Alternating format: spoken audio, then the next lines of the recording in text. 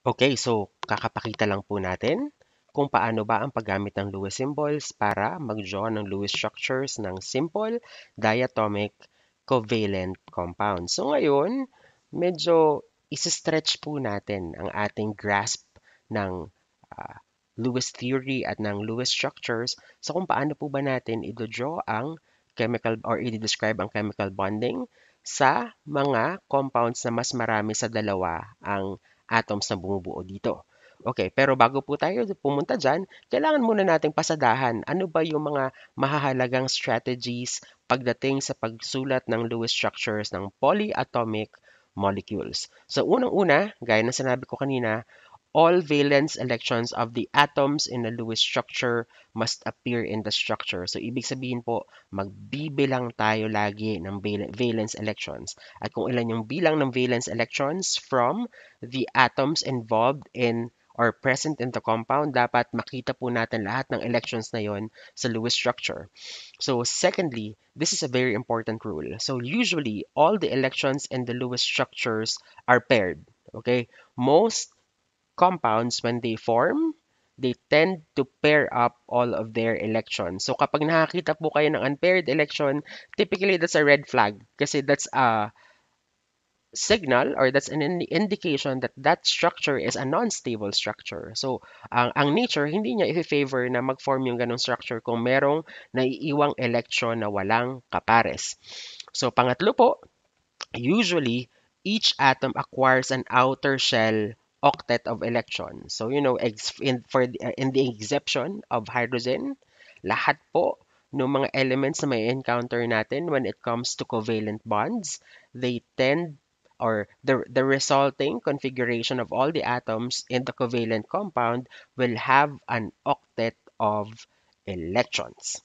And pangatlo po, sometimes kapag po nabuo na ninyo yung initial structure or arrangement ng mga elements or atoms in space to form the compound, minsan ang connectivity po ng mga atoms na ito could be achieved via single covalent bonds, pero meron din po mga elemento na kaya mag-form ng multiple covalent bonds. So, pwede po tayo magkaroon ng double bonds, pwede po tayo magkaroon ng triple bonds. At narito po ang ilan sa mga examples ng mga elemento na kaya mag-form ng multiple bonds. So, nandyan ang carbon, nandyan ang nitrogen, nandyan ang oxygen, phosphorus, at ang sulfur atom. So, papakatandaan po natin ito sa pag-solve natin ng mga susunod na questions.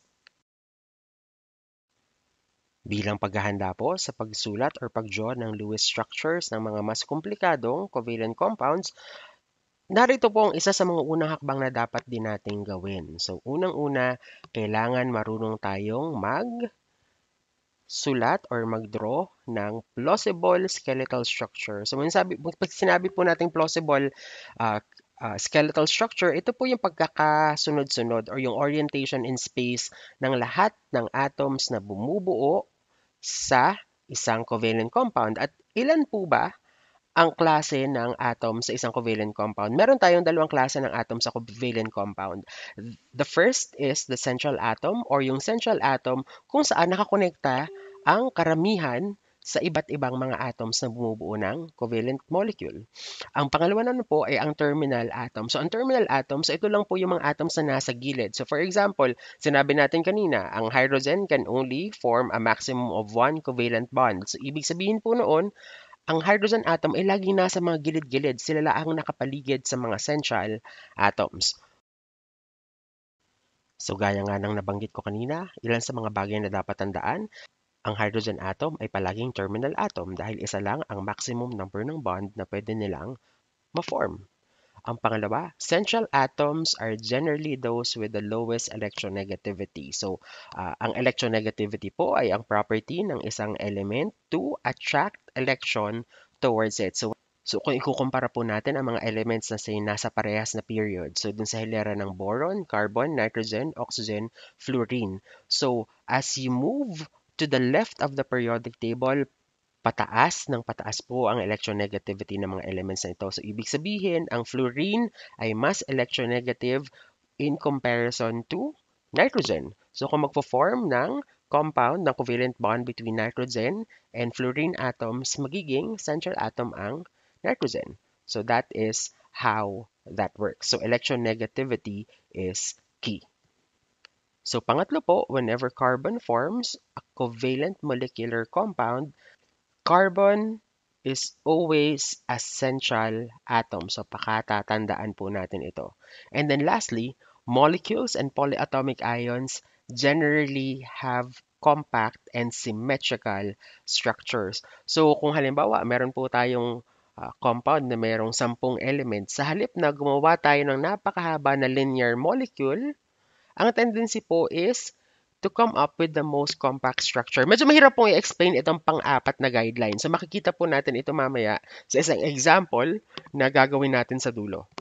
Okay, so wag po natin kakalimutan ang guidelines na ito. Okay, ngayon naman, sulatin natin ang Lewis structures ng methane, ammonia, at water.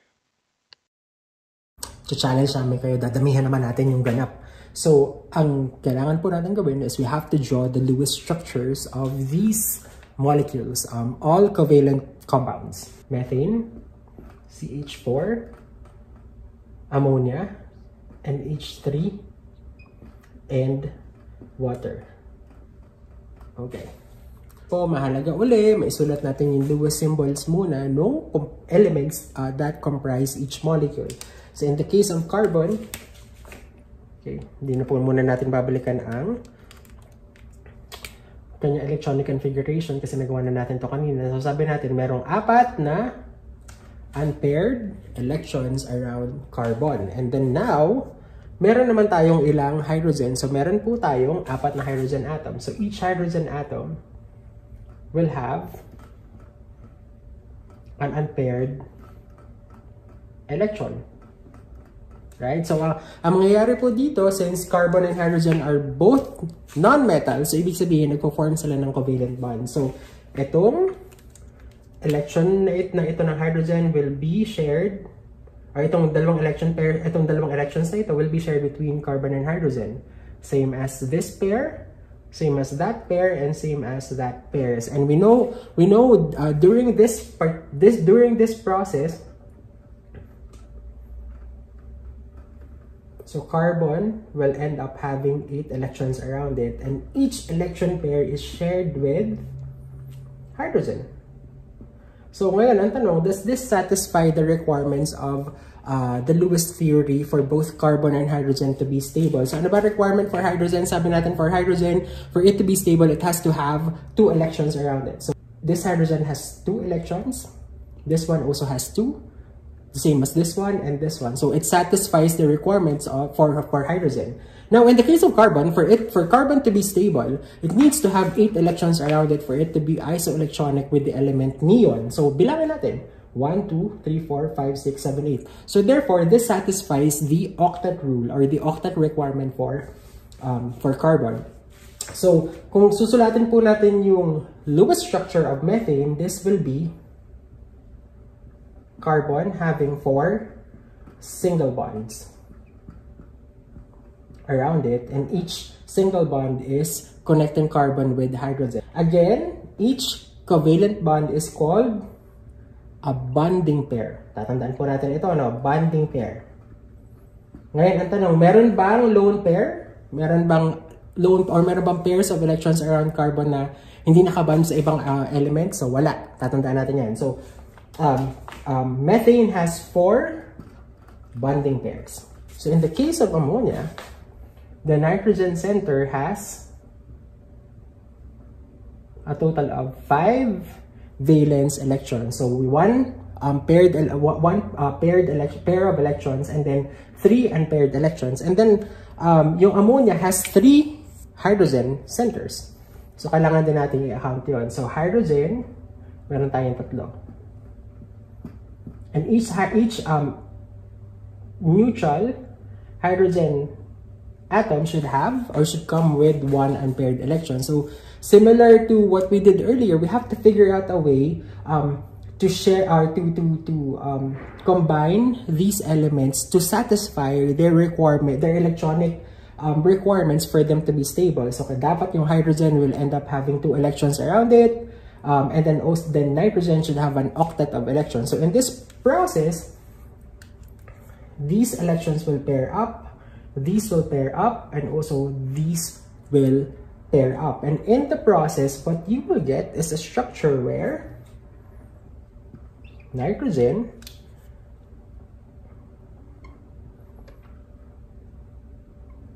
has 8 electrons around it, satisfying the octet requirement. And then 3 of these electron pairs are shared with 3 hydrogen atoms. So kung susulatin naman natin ang Lewis structure ng ammonia, it will look like this. So 3 nitrogen-hydrogen single bond or covalent bond, and then a lone pair. In this case, we call this, again, sabi natin kanina, a bonding pair. And this is what we call a lone pair. So ang lone pair po, it occupies space around the atom. Similar to nitrogen-hydrogen covalent bond, it also occupies space. So tatandaan po natin yan. So ammonia has 3 bonding pairs, and it has like 1 lone pair. So our third example is water. So kailangan muna natin isulat yung Lewis symbol for oxygen. So oxygen has 6 electrons around it, 2 unpaired electrons and 2 paired electrons. And sabi natin, meron tayong 2 hydrogen atoms, each of which has 1 unpaired electron. And for us to be able to form the structure and to satisfy the requirements for hydrogen and oxygen to be stable, what we can do is that, we can pair up these unpaired electrons. So in the process, you will get a structure where oxygen has 8 electrons around it, again satisfying the octet rule, and then each hydrogen atom is sharing a pair of electrons with the oxygen center. So dalawa ang electrons around each hydrogen atom. So again, both hydrogen and oxygen become stable along the process. And the resulting Lewis structure, if you would represent the shared electrons in terms of a covalent bond or a bonding pair, it will look like this. Has 2 bonding pairs and 2 lone pairs.